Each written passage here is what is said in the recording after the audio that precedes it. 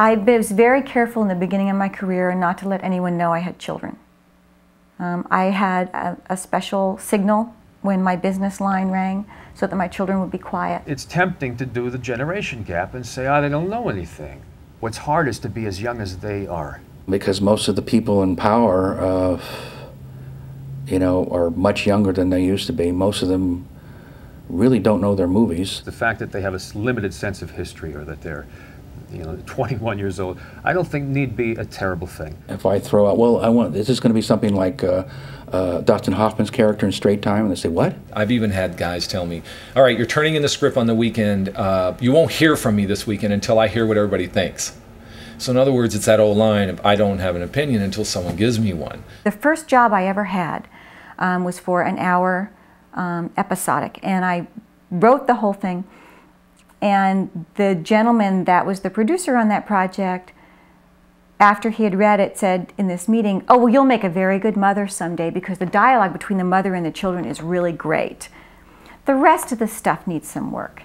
I think it's my job to be as young as they are and then instructively educate them back towards the 70s where I liked the movies. And this alarm went off in my head, and I thought, gee, if a guy had written good dialogue between a father and a son, I think they would have seen that as a plus, and they wouldn't have questioned some of the other stuff. But they're afraid to say what they truly feel because they'll be held responsible.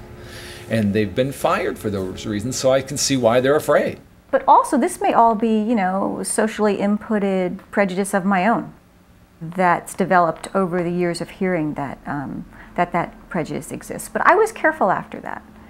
I'm not anymore, because I don't have to be anymore. The wood is afraid of you, not your hand. Your hand shouldn't be afraid of the board. The board should be afraid of you. I will guide them with my superior length of time, wisdom acquired, but I will not at any point admit to having, any kind of advanced age. That's the thing that you have to get past in Hollywood. As the person with the ideas, you are the one that's moving everything.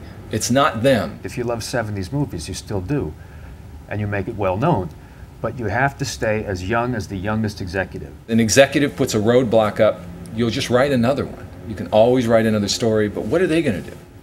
Or at least date the youngest executive. And they get fired every day, and their job security is so bad that they're always afraid. Even if you weren't buying my work, I'd be sitting down writing 6 hours every day. I've done it since I was 8 years old.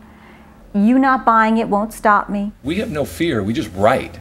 And we hand it in, and if it works, it works. And if it doesn't, we write another one. That's job security, is your brain, is your creativity, and they don't have that.